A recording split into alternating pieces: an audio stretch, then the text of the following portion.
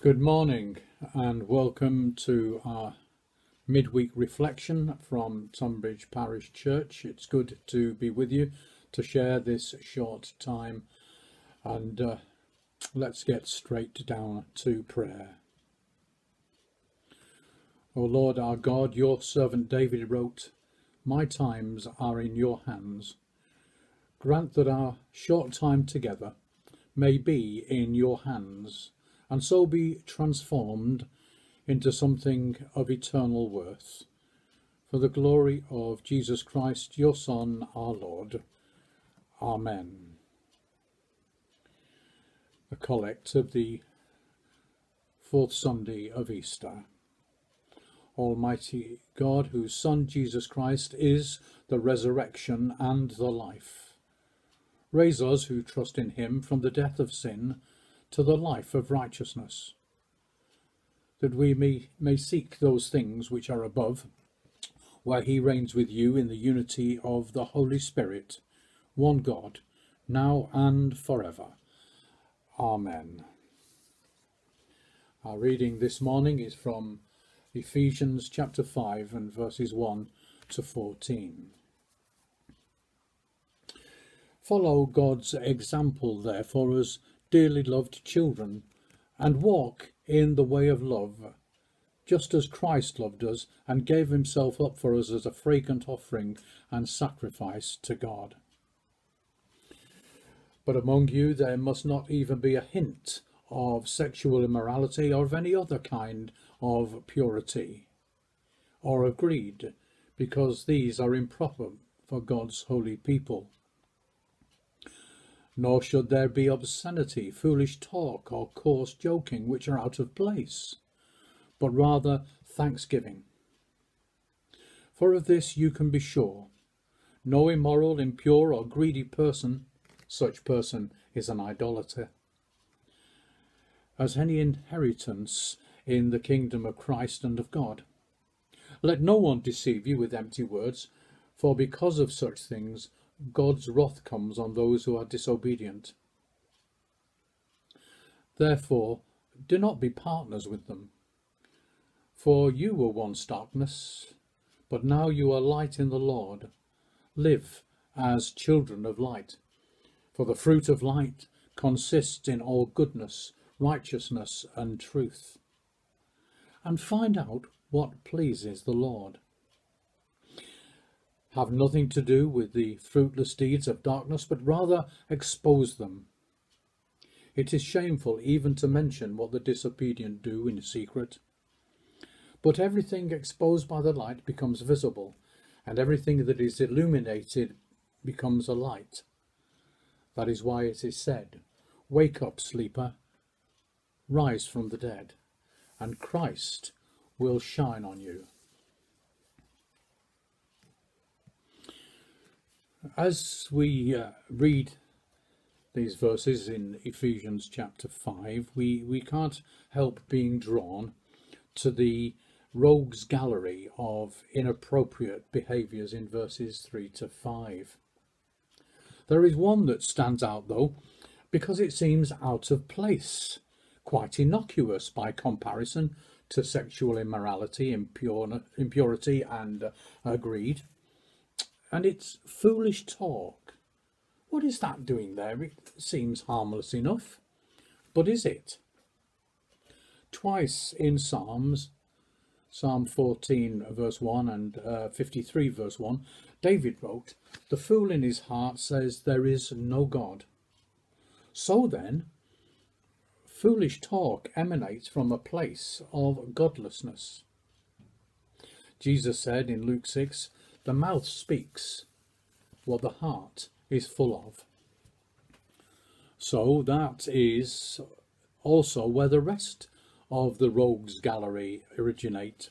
A godless heart, a place where the light of Christ has not yet penetrated, the dark corners of life where these things fester and grow. And we all, if we're honest, have such dark corners, those cupboards under the stairs where we hide those unsightly things we don't want others to see. but we can't hide them from Jesus. The Holy Spirit shines his light on them and shows that whatever those things are, they are empty of worth, empty of value. They are dead things. And Jesus invites us to hand them over to him and to let him fill their space with his light. And instead of sleepwalking into danger, to wake up to all that Jesus has to offer, to experience newness of life. Wake up, O sleeper, and rise from the dead, and Christ will shine on you. Has there ever been a more glorious promise? I don't think so. And it's ours, if we step out of our hiding places into God's sunshine. Let's pray. God our Father, help us to be honest with you, to own up to those things that we've kept in the dark, to reveal them to Jesus' perfect light, that we might be changed evermore from one degree to another into his likeness. Amen. We pray for our church. God our Father, bless, encourage and strengthen the leaders of your church. May our archbishops, bishops and leaders at every level be lighthouse keepers, filled with your Holy Spirit, so that they may guide our nation from the dangers of empty self-centeredness to the fullness of life in the light of your Son, Jesus Christ, our Lord.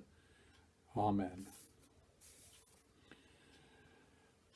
Father, we often pray for the well-being of our united kingdom, but at the present time we pray that our nations may be united in love, care and support for our Sovereign Lady the Queen, that she and her family may be aware of the love, even in the midst of her pain and grief. We pray also for all those who govern in her name, that it may be always in the light of Christ, that they are guided in their governance for the benefit of all, but especially for those most disadvantaged. Amen. We pray for those in need. O God who heals, we lift before you all who are sick in body, those broken by the cruelty of others, and those for whom the weight of anxiety, stress and depression seems too much to bear. Let's keep a moment of quiet to lift before God those we know.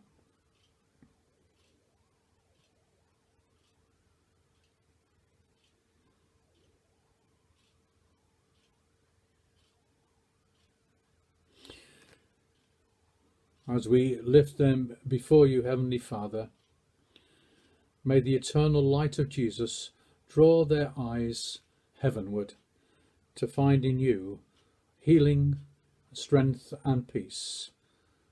Amen. And so we draw our prayers together as we join in the Lord's Prayer. Our Father in heaven, hallowed be your name, your kingdom come, your will be done on earth as in heaven. Give us today our daily bread.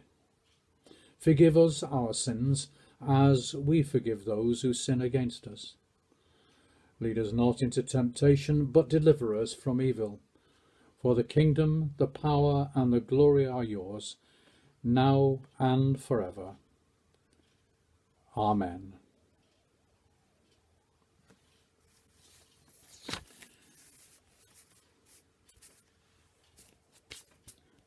It's been good to share these few minutes of quiet prayer and reflection with you, and I hope the rest of your day and the rest of your week will be blessed by the Lord in all kinds of perhaps unexpected ways.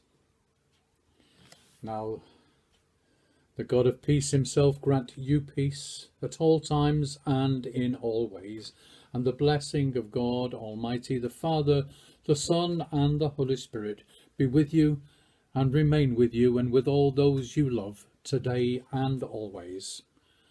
Amen.